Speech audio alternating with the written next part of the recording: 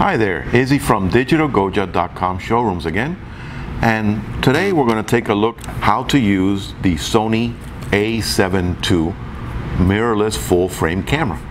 So if you like this video, remember to click the like button underneath and subscribe to our channel for some further questions and sessions. And any comments or questions, please leave below. Without further ado, let's take a look at the Sony mirrorless full frame A7 II series camera.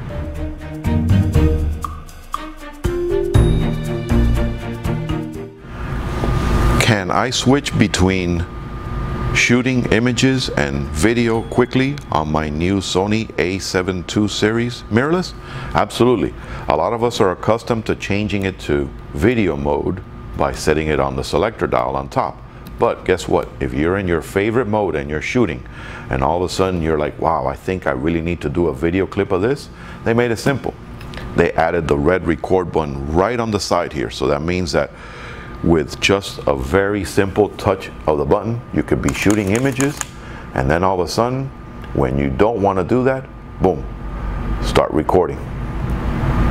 And there you go. Now you're shooting video, and again, press it again to stop and go back to shooting on continuous mode, which is what I had it on.